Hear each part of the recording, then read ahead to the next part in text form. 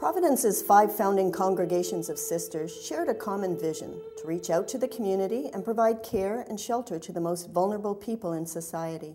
The sisters' unique approach to healing addressed the whole person, caring for the mind, body, and spirit.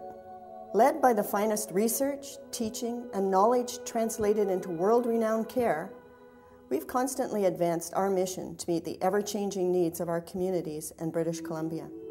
I think a vision statement is that really defining statement that enables everyone in the organization to rally around it and find their own way in their own roles to contribute to meeting that vision.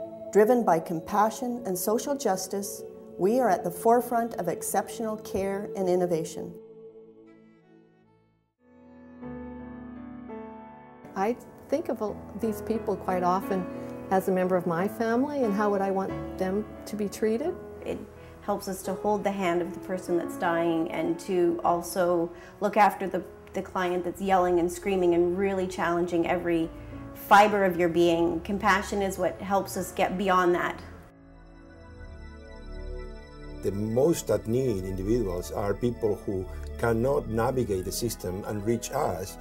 We have actually taken upon ourselves to do what it needs to be done to get to them, and in the process of doing that, breaking the barriers that traditionally have made it impossible for these individuals to benefit from our health care.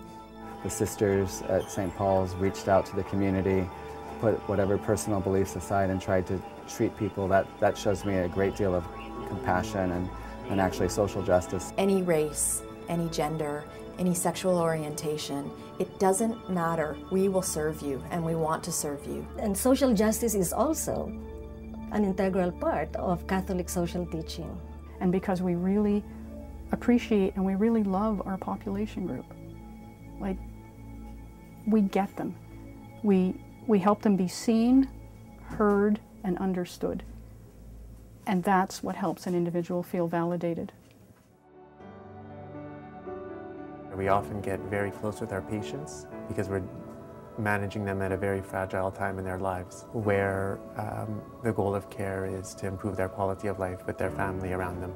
As a patient, you had confidence in the people that were looking after you and helping you, because they were so capable, so efficient, knew exactly what they were doing. What we do really well at Providence Health Care is we think outside the box. Complex problems require complex solutions. Working in the cardiac program, every day we're talking about something new, a new way of doing things, a new device, a new process. Innovation that occurs in laboratories generated by the ingenuity of scientists, generated by clever clinicians, is bound inseparably with compassion and makes us a profoundly effective organization in either preventing illness or restoring health. I think it's really important that Providence Health Care keeps its focus on serving the underserved, the needy, people who are vulnerable. Prevention and health promotion, and also on home care and care in the community, just so that people don't get to the point where they need a hospital admission. To hopefully work towards the elimination of many other conditions that can easily be addressed using the same sort of paradigm that we embrace for HIV. I'd like to see us care for people in a beautiful space. I'd like for there to be less homelessness. I would like for us to be the Center for Excellence in addictions and concurrent disorders. I would like for us to have phenomenal community partnerships. I would like for there not to be any stigma related to mental illness.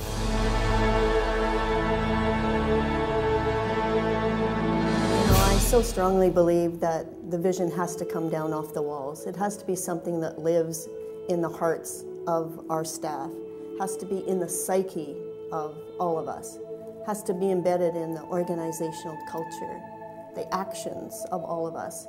If we can achieve that vision, if we can put that into action, then Providence Health Care will continue to be of service to our community for the next 100 years.